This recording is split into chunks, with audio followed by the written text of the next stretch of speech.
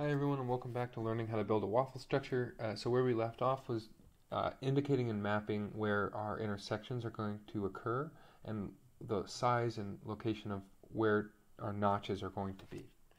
So we have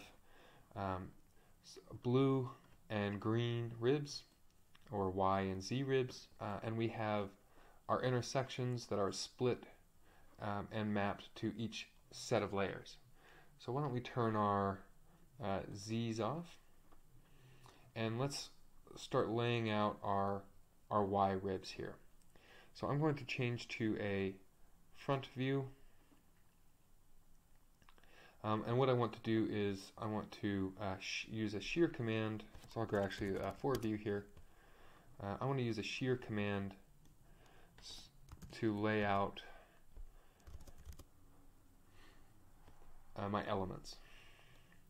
So in the top view, what I'm going to do is I'm going to type in, I'm going to turn my construction lines on again, and I'm going to type in shear. I want to make sure that my project is clicked on, that I have an end selected, and then I have a perpendicular O-snap working.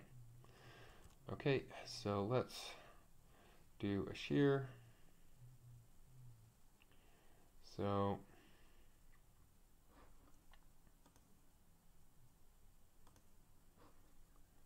let's see, where'd it go?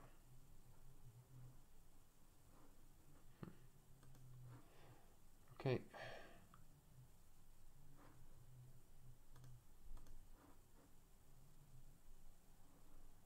Smart track has to be on too. Okay.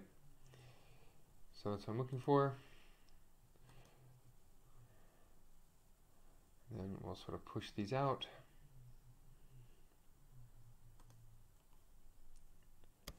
Okay, and so again, I've used shear, and I had selected, I want to make sure that included in my selection is both my surfaces and where my notches are going to be, my intersection lines. So let's turn off our construction. Let's make sure that we're going to hide these forms here. Let's say hide. Let's move these out into space. I'm going to turn my gumball on. Let's sort of move these out a little bit further, just sort of separate them out. And now what I need to do is start drawing where my notches are. So I'm going to go here to cut. I'm going to select black.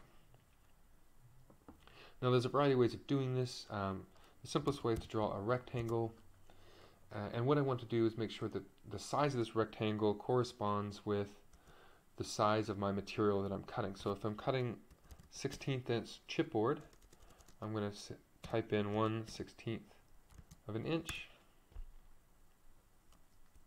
Excuse me, I'm going to say 1 inch by 1/16. Okay.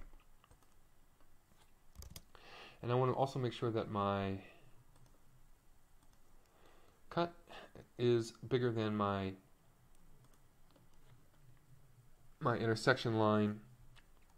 This is really useful because what's going to happen is that when I cut through, it cuts totally through my surface.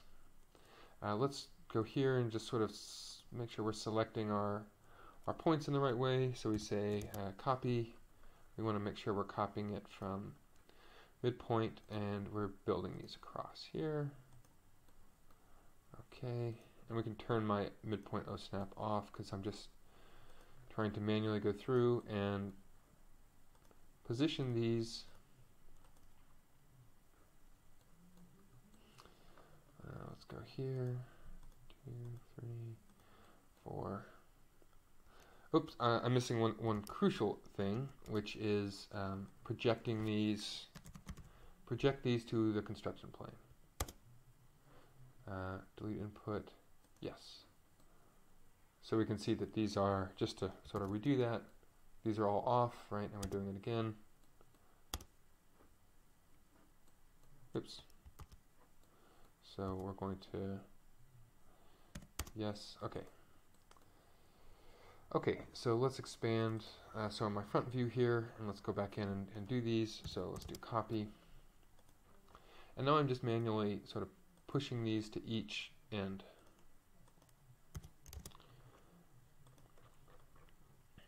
If you were used to working with or trying to develop a Grasshopper script, think about how my manual actions here are systematic, so they can be coded. In other words, I am grabbing a rectangle of a certain size by a certain point, namely the midpoint of one of its ends. And then I'm mapping that midpoint to the end of each of these sets of curves.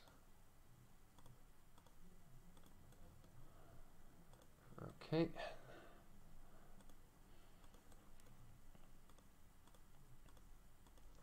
So we were using a similar command when we were doing laser layouts with mapping. In that case, there were profiles or contours to planes. So you can imagine it's the same logic in terms of creating a script to do this automatically. Okay, so let's go back and let's do this again. So as I'm building these, I'm also conscious of sort of areas where it could be problematic for when I'm cutting. I don't want to sort of take away too much material from some aspects. So if these notches are really coming close to an end of the material, that could be an issue. Also thinking about sort of the ease of construction here. It's nice that each of these sort of pieces is independent, so it's going to make it relatively easy to build. Okay, so the next thing I want to do is make sure that my so my cuts are in the right layer. So now let's select these. What we want to do is we want to use the split. So we're going to select our visible bits here. Let's create a new layer. Let's do new layer, and we'll say these are so laser. So there's going to be Y profile laser.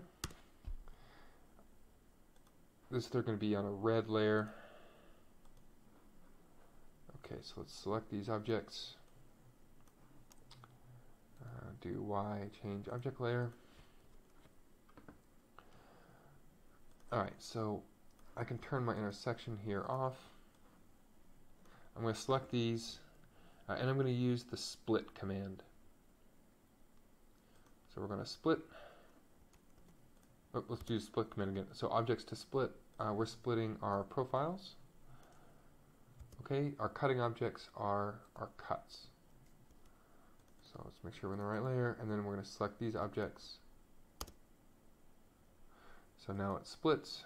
I can turn these off. I can select these, and I can do a quick temporary hide. Let me show you some visibility. If I do, here we go. So we're going to hide A. I'm going to delete all of my trimmed elements, and I want to show A. So one more step here is to, let's do a new layer, Y profile score, and this needs to be blue.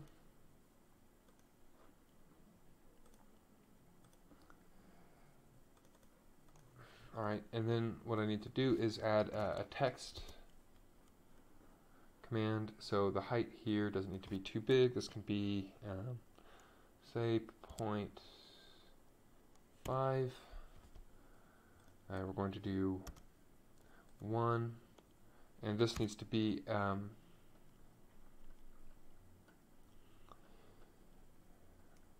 Microsoft font.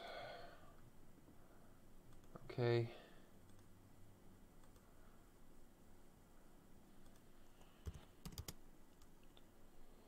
And then let's sort of pull this across here.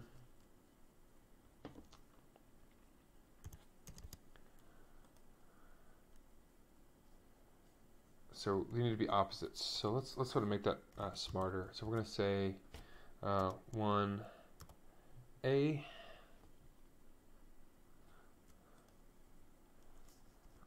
Make the size correct. 0.25.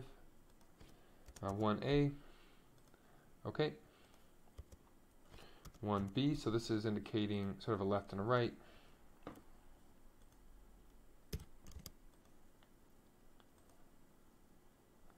And then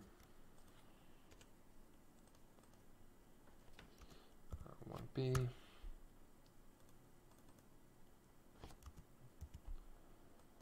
Excuse me. So 1B.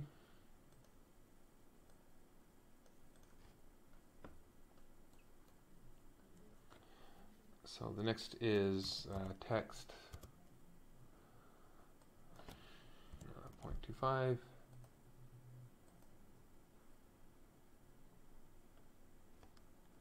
JD file to match. So 0.25. Again, I'm looking for my Microsoft, and I'm going to say 2A.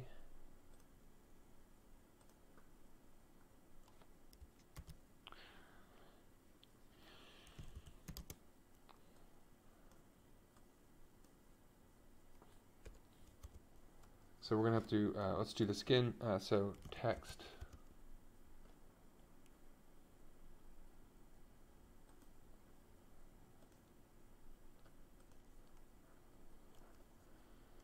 we'll use Arial for now, and once we look at it again, then we can change it before we laser cut. Okay, 2B, 3A, 3B, 4A, 4B.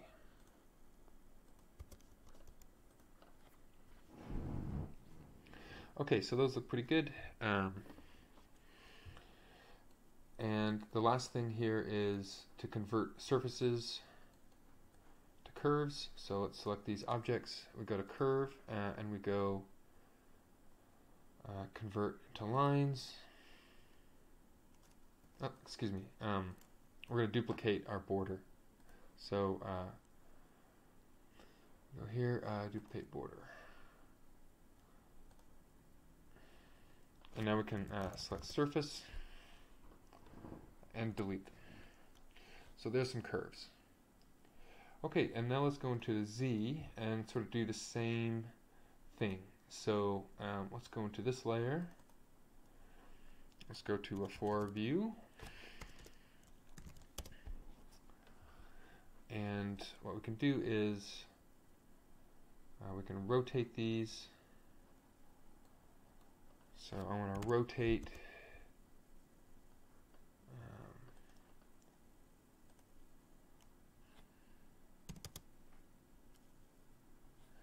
90.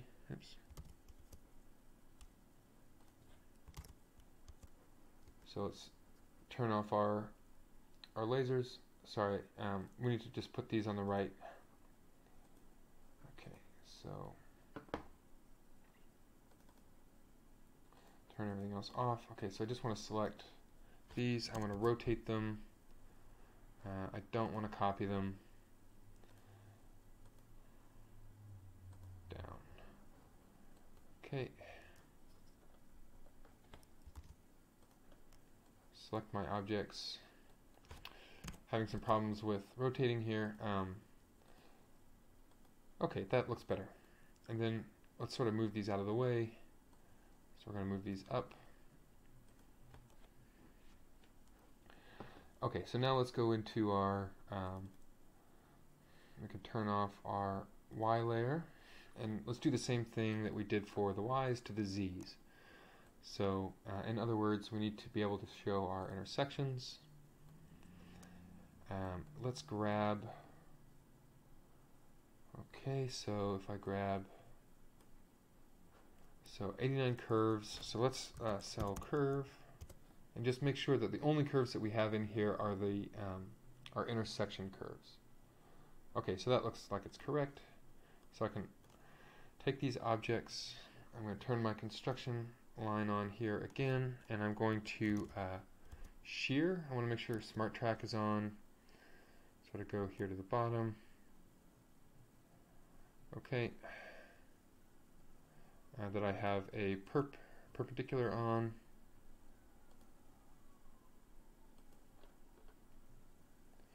And I am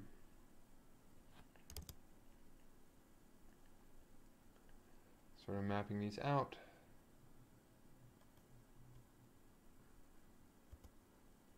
Okay. So let's expand this. Alright, so now I need to do sort of the same thing. So let's do, let's hide our form here. And see our spacing is sort of pretty skewed. So let's bring our sort of objects in closer.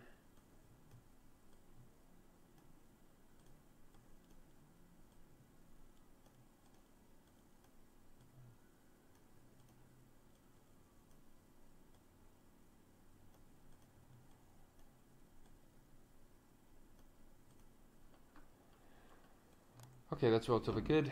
Now we can grab these, move them out.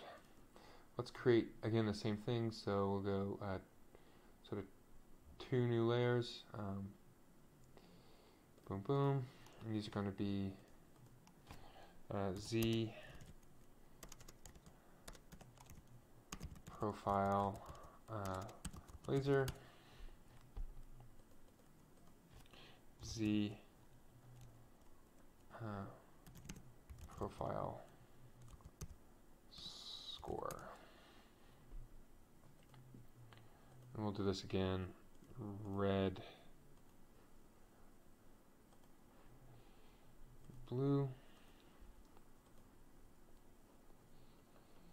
cell surface to select them all, and let's map them to this layer. Alright, so let's go on our notch. ProjectToCPlane. Do I want to delete my objects? I do, yes. So those are together now. And let's sort of space these just a little bit tighter.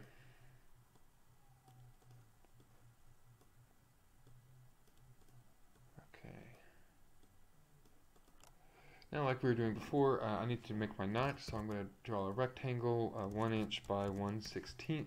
Again, if you're using a different material thickness for your Y ribs, remember these are for the Y slots, cut through the Z rib itself. So it just needs to correspond with that material thickness. So if your Y's are thicker than your Z's, you need to indicate that thickness with these notches here. So I'm doing the same thing. I am, oops, go back to my top view. Sort of making sure that these go to each layer. So this takes a little bit of time, but it's not quite so bad if I have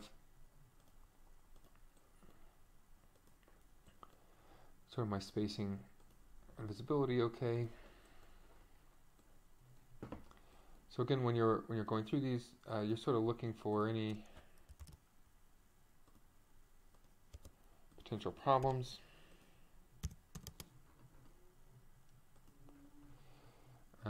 I'm looking for, in this case, sort of any issues where it might be a difficult material connection, or where a score might sort of compromise the material integrity of my shape. So So far it looks pretty good. I don't see any issues with these profiles yet.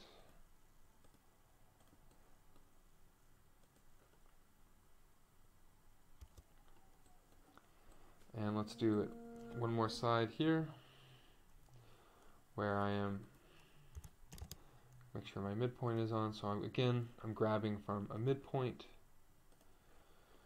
and pushing it there to the end of these curves. You can also think of using a script that you can write in Grasshopper to do this manually. So sometimes by hand it takes a little bit of time, but it's not too bad if you don't have too many of these to do. There's definitely the time that goes into writing a script might take longer than actually doing this by hand. So you sort of have to weigh these options. Okay.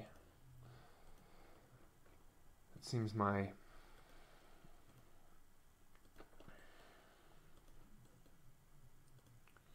form here is almost done. Now you'll notice that all of my cuts are going in the same direction. So you very well could use your profiles that we generated in 2 lectures ago, right? These can begin to correspond to sort of alternates. So it looks like there's a problem there. I might have let's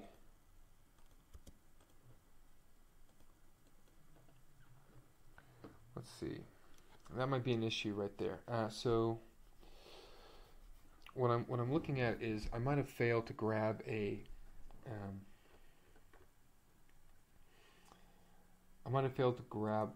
line. So let's check. So this is, let's see, so this is 1, 2, 3, 4, and these are the B's. So this is 2B. Okay, so it looks like 2B. Which one is it? Okay, so this is 1, 2. Okay. So 2B is here, and it's the second one up. Okay, it looks like it's okay. So maybe there's a strange duplication that occurred. So that's the second line. 2B is the second line from the top. Okay. Yeah, so there's the problem. So I'm missing this spot. Okay, so I need to capture that.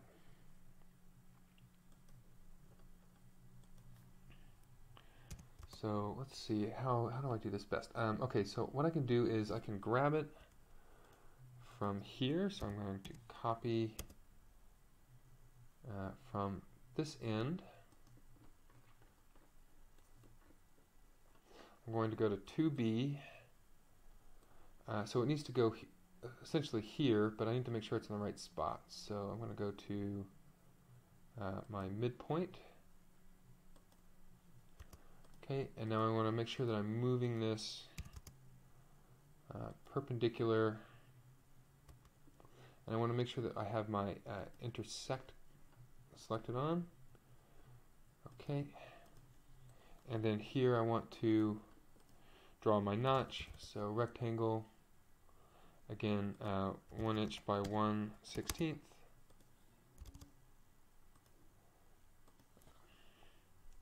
And let's do a trick here using our curve tools, using curve Boolean.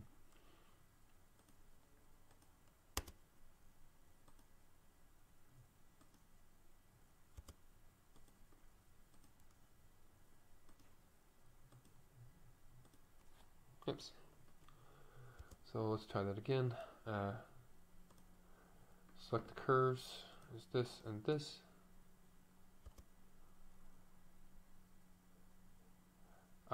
To keep. That's what I want. Okay, so I can delete this now. I should be able to delete this and then just make sure I'm on the right layer. Okay, that worked. You can rebuild that a variety of ways. Okay, so here I need to do the same trick I did before, which is let's turn off my Y ribs. Okay, I'm going to go into my profile, my laser. I can turn off my intersects. And I'm going to use the split command. So objects to split, select objects, enter. My cutting objects are my notches. Select objects. Okay, now let's select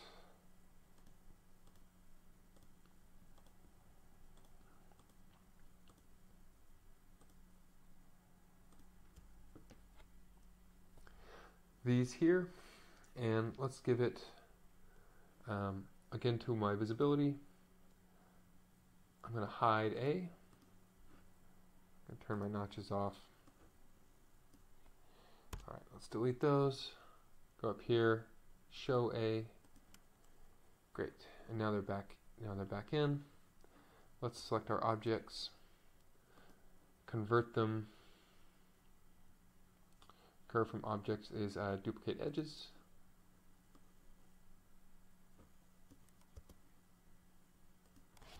Select surfaces.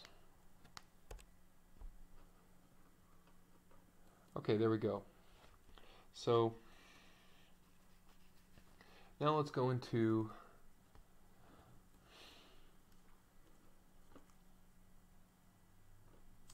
let's look at our naming conventions here. Now I want to be able to name these correctly.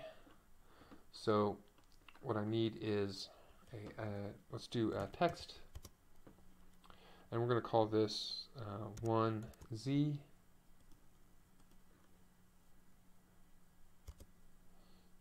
2Z, 3Z, 4Z,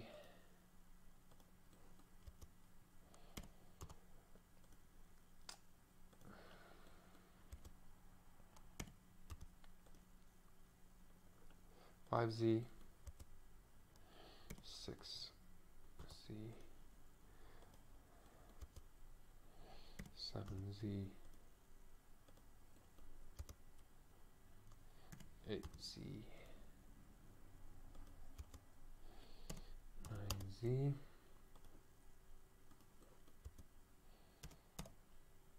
10Z. Okay, so these are the quick layouts. The next video is going to get more into annotations, so please pay attention for laying out the laser cut file next. Thank you very much.